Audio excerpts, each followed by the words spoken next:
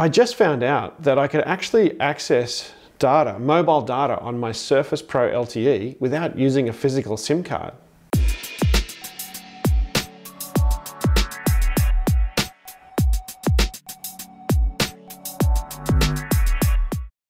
Hi there.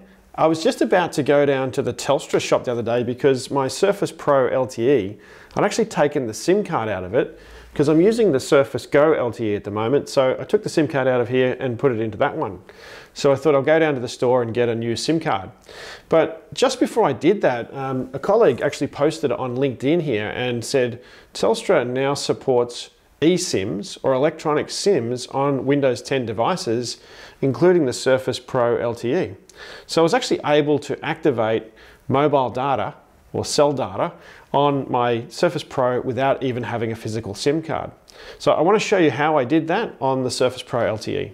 So just a couple of things. First of all, I've updated to the latest Windows update. So in my case, the October 2018 update. You need to have at least that update on your device to be able to access this feature. The other thing I'm going to do here is I'm going to click on the Wi-Fi icon. You'll see in the list here, my Wi-Fi networks there.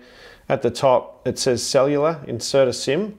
There is effectively on the Surface Pro 2 SIM cards. So there's one physical SIM card slot. I don't have one in this device right now. And there's also the electronic SIM or the eSIM. So what we're going to do, I'm going to right click where it says mobile down here. And I'm going to go to settings. All right, so I've got the settings window open on the screen here now for mobile. So this is in the settings app there under mobile.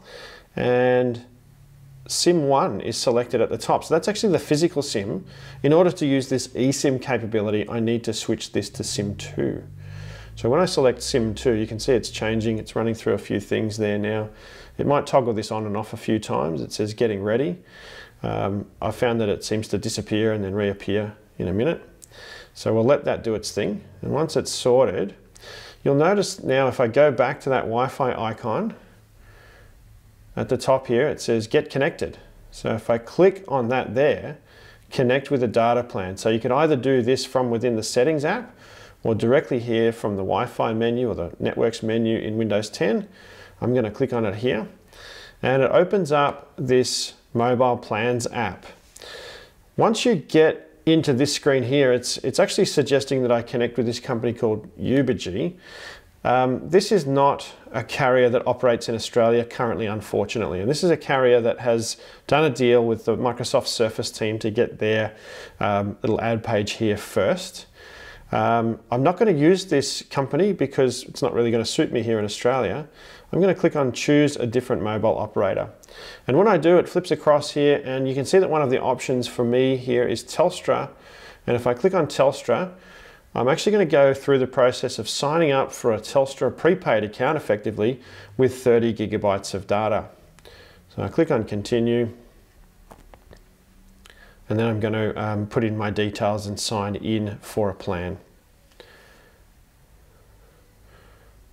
Activate now. I just need to fill in my contact details, which I'll do, and then click on next to go through the process of creating an account with Telstra, and then my eSIM will become activated. So I'll come back and show you that in a second.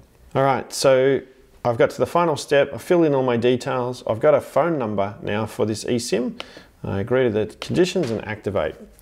So pretty simple process to sign up for this as an individual. So it's installing that now, setting up the eSIM, and it's going to be ready to go in just a second. All right, so I've just rebooted, and if I click on the Wi-Fi icon now, you can see Telstra LTE is connected. I'm also connected to Wi-Fi, so Windows is going to use that Wi-Fi data first, but if I leave the Wi-Fi zone that I'm in right now, I'm still going to be connected on the Surface with LTE using that electronic SIM card, and now taking advantage of the free 30 gigabytes that they've given me as part of this plan. So there's a couple of reasons that I got quite excited about this eSIM technology in the Surface Pro. The first one is, well, I didn't have to go to the store to get online and get data activated when I'm away from Wi-Fi.